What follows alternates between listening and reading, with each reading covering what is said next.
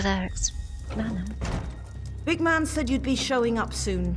He's upstairs with the lizard girl. Okay. I'm tired of being stuck in here all day long. Such a shame. When we walk in the beautiful sunlight, we burst into flames. Though I suppose it does make taking a stroll more exciting. You're rather polite for a vampire. Just because I'm not attempting to rip you open and feast on your blood doesn't mean that I'm not thinking about it. Oh. It's our nature to lust for the life within you. Luckily for you, Valec has taught us to control our hunger. Valec? Valec saved us. He has his reasons, I guess. He even infiltrated a Dominion military camp to save Jorunn. The Khajiit was dying, and Valec turned him. And what about you? I was different once. A servant, given to the Nords as a gift when this alliance was formed. Oh. Eventually, though, my masters grew tired of me, and I was thrown out into the cold. How did you survive? I didn't. The cold overtook me. The next thing I remember, Valec was watching over me. He gave me his gift to save me. It's kind of funny. On the day I died, my life truly began. All right.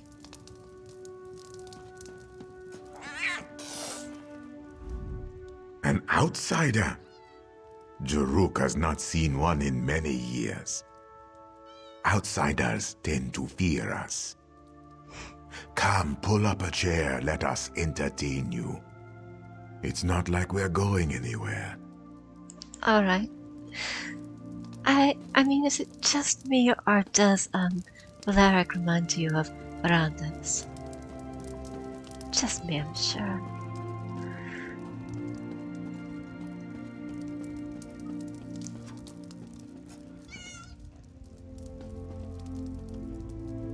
Hi, Emily. Let me out of here, please. This isn't right. You're killing me. You gave me to these creatures and they're going to use me as food. Why would you do such a thing? Have they harmed you? Of course not. Who harms their dinner before they feast? I'm sure they're going to be very good to me. At least until supper time. Scales tried to escape, so we locked her up. Oh. Nothing to worry about. Just want to make sure everyone stays safe. It won't It's be a long safe before she gets space. that crazed look in her eyes, though. Alright, do you really need to lock her up? You saw those things out there. They're mindless monsters, as ugly as they are evil, and only interested in killing and feasting. Do you really want Scales out there attacking people? No? That's why I put her in a cage. So we'll just cure her. There's a chance, but it's just that, a chance. There's no guarantee she'll survive the process. I've seen it kill as often as it cures. It's a risk, but the alternative is far, far worse. If you're lying to me, I'll hunt you down, you and your clan down. I swear by the blood of my clan and my clanmates, I only want to help her. She's safe here. I'll protect her for as long as she remains with us. And if the cure fails, I'll teach her to control her urges. Alright, try to cure her. You made the right decision. I promise I'll do everything in my power to help her. We'll watch over her. If she doesn't improve, we'll make sure she doesn't succumb to the bloodlust. Alright, don't make me regret my decision. Believe me, you won't regret this. Poor Scales burns with the blood fever. She'll be trying to eat every face she sees soon enough. Who would wish that fate upon her? Well, I suppose my father would, but you'll learn more about him shortly. Wait, you what? I promise we'll look after Scales. We'll make sure that she's safe and that she doesn't hurt anyone. Now, I need your help. You saw for yourself. Vampire abominations prowl the springs. Those are my father's toys, sick creations of his evil mind. What's your father trying to accomplish? We've all been infected, cursed, plagued. Call it what you will. We're vampires. But we don't have to succumb to the curse's savage nature. My father thinks otherwise. How so? He believes we should embrace the bloodlust, the power, taking those who can't oppose us and making them our own. As civil war rages through Eastmarch, he feels the time is right to strike. He wants to grow an army of undead before anyone notices. And you want to stop him? My father must be stopped at all costs. He's already targeted the Winterland hunters. He's about to turn them into his puppets. Jorunn downstairs can tell you how to save them. That's our first step. Why can't you help the hunters like you did Emma? This world is a deadly place when the sun glows bright in the sky. It's just too dangerous outside. Oh. Even the wounds I recently suffered require time and a great deal of blood to overcome. Oh. Imagine the cost of trying to deal with all those hunters. Then why haven't you approached the hunters during the night? I must say you are a strange one. Others would have drawn weapons the moment they saw what I was. Anyway, I could attempt to scare them away, but they're hunters. I don't suspect they scare very easily. Alright, how do we deal with your father? We turn my father into dust, and end his tyranny once and for all. The hunters are merely a distraction. If we deny him their blood, he'll grow curious, perhaps even vulnerable. He'll want to know who interfered with his plans. Alright, let's get him out of here then.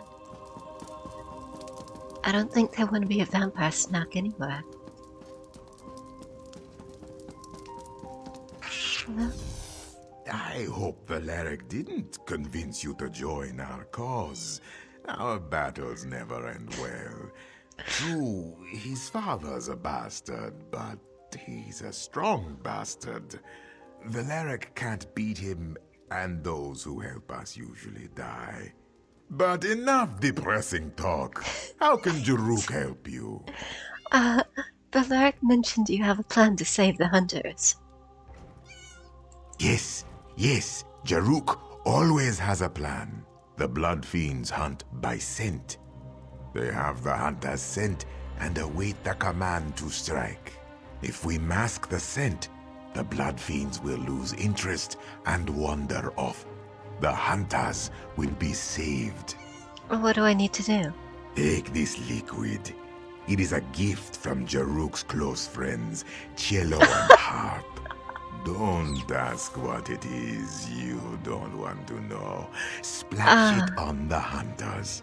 Make them smell like something the blood fiends won't want to eat. Oh, the overnight veil. Okay.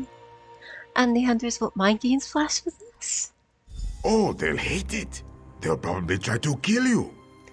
It's best if you rough them up a bit first.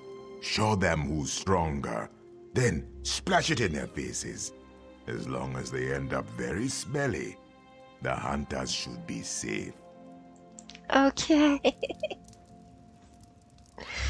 I should have asked him about trying that first.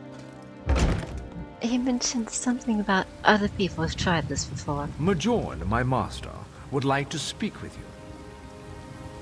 Hello? You've made contact with Jorun's son, Valec.